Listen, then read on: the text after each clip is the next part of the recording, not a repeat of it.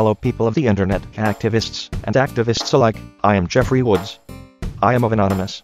When most people first begin their journey to anonymity, certain restrictions will keep them from remaining completely anonymous in the online world. This is an instructional video on how to bypass Google, YouTube, Gmail, and Facebook's restrictions on Alias accounts. Our first step is downloading the tor/tor browser. This can be done at www.torproject.org.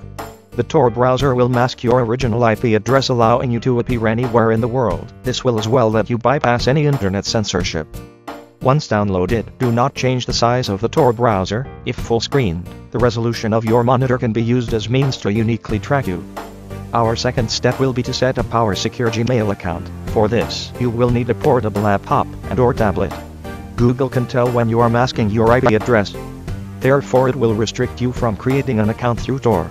This is easily avoided by setting up your account via public Wi-Fi. It is important that you do not set up your account from your personal Wi-Fi connection. You may set up your Alias account however you like, name, username, password, etc.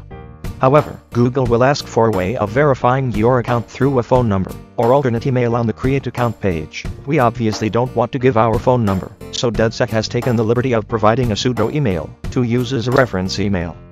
In your current email box, type dedsecreference@gmail.com. Do not enter in your mobile phone, and do not click the skip this verification box after you have filled in all of your basic information, reference email, and verification text. To prove you're not a robot, check the box to agree to the Google Terms of Service and continue.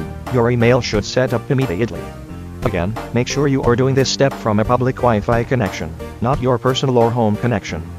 Once your Gmail account is set up, we can start setting up our Facebook and YouTube accounts. At this point, your Tor browser should be installed. You can set up these through Tor without restriction like Google. Use your new anonymous email to set up your Alias Facebook account. Note, when Facebook asks to know who you are through Google, accept it. Otherwise, Facebook will ask for a picture of your government-issued ID and will not allow you to continue unless this is provided. At this point, Google has none of your personal information. Therefore, Facebook has nothing to gain by knowing who you are on Google. After this, Facebook should allow you to proceed as if you're any random person. As well, YouTube will allow you to set up your channel through your anonymous Gmail account. The only limitation is that you cannot add channel art to your YouTube channel.